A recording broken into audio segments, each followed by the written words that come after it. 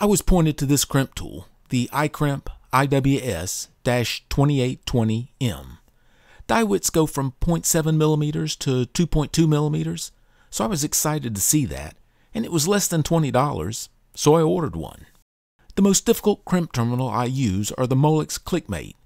I've had good success with the Engineer PA09 crimp tool.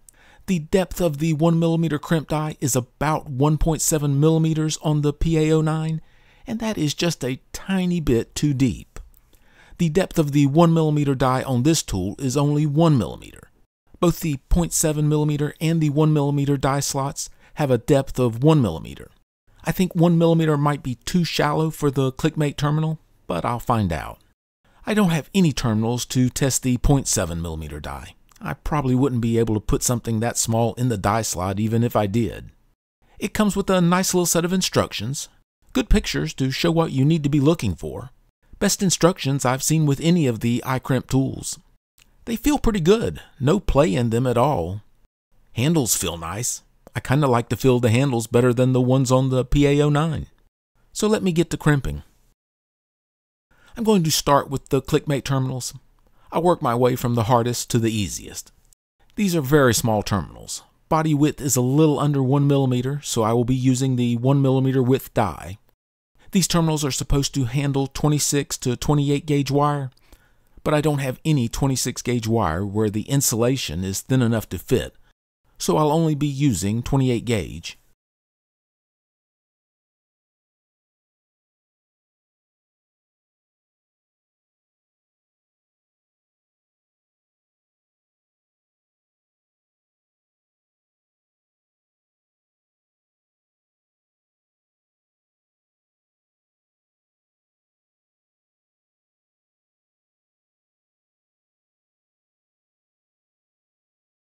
I basically have to position these under the microscope, but this was the best looking of the crimps, and I tried over 20. It looks to be a decent crimp. It is one of the few where the terminal didn't deform horribly. I have a couple of terminals to try a pull test. For these, the insulation is not crimped, just the wire. This one looks pretty good.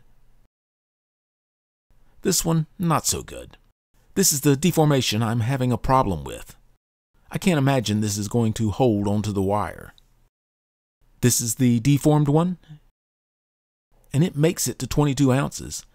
35 ounces is the minimum pull-out force listed in the data sheet, and this one didn't make it, but it did do better than I expected. Here's the one that didn't deform. Made it to 58 ounces, so the tool can do a proper crimp of these terminals.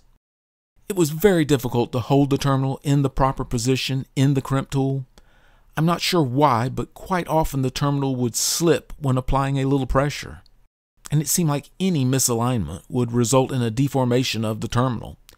At least 3/4 of the crimps I tried messed up the terminal. I think it might be because the jaws are deflecting. So I'm going to say if you're looking for a crimp tool for the Click-Mate terminals, this is not it. The PA09 is about twice the price of this tool, but well worth the extra money for these terminals. Here's the same Click-Mate terminal crimped with the PA09 tool, and it made it to 70 ounces. Now for the JST ZH terminals. These are used in a 1.5 millimeter pitch connector, so not quite as dense as the Click-Mate connectors. The terminal body width is a little under 1 millimeter, so I will be using the 1 millimeter wide die for these.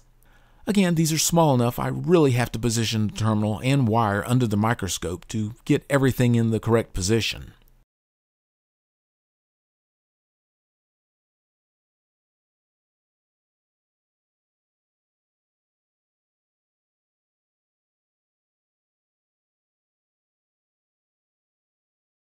These terminals seem to be a little heavier gauge than the Click-Mate terminals, and they reveal what is causing the deformation of the terminals. Watch the end of the crimp tool as I crimp the terminal. You can see the jaws deflect.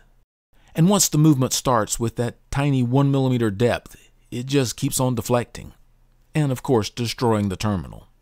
I'm going to move to some larger terminals, as this is not going to work on the small terminals I have. The jaws are just not rigid enough, and I'm destroying more terminals than I complete. These are the Molex KK terminals.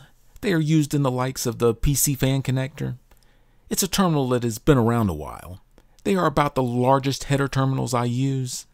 They have a very rounded body, so it's hard to get a good measure of the width.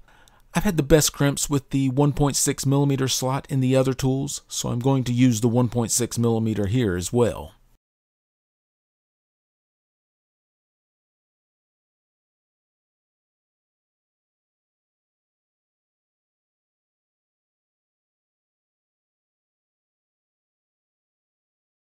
This tool can make some good-looking crimps on these terminals.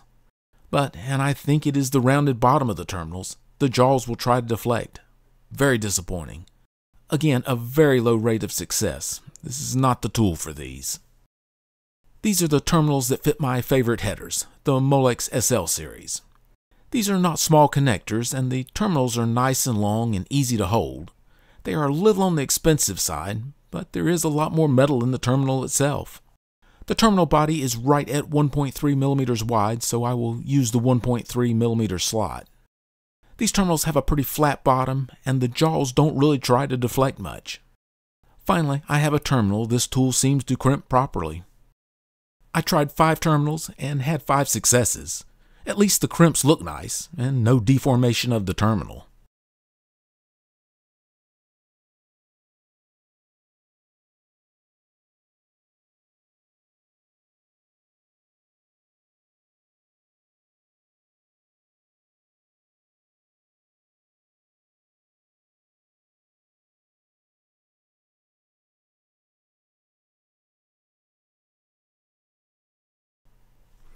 Here is the SL terminal with a 24 gauge wire. Again, only the wire is crimped, not the insulation. 104 ounces, so 6.5 pounds. And the terminal with 22 gauge wire? 200 ounces, 12.5 pounds. Now that was a really good crimp. I will add that the wire pull-out force on these terminals does have a lot to do with the crimping force. But that 200 ounces is very good for the amount of force I applied to the crimp. If you're looking for a tool just for the Molex SL terminals, this one seems to do a good job. Usually when I buy a cheap tool, if it works at all, I'm okay with it. Now I don't have any of the terminals listed on the back of the packaging, so I can't say how those would do. But on iCrimp's website, the statement, perfect crimps pins such as JST's VH, XH, and NH pins, Molex KK, Pico Blade series, so on and so forth. So either I have a bad tool or they didn't really try the Molex KK terminals.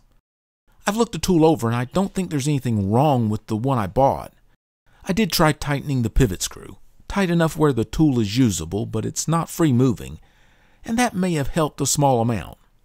But the jaws still deflect, and I was 1 out of 3 with the KK terminals after tightening, so I consider that a fail. These are a very cheap crimp tool, and if all you need is to crimp some Molex SL terminals, they should do fine. But I would not recommend these as a small terminal crimp tool. Thank you for watching.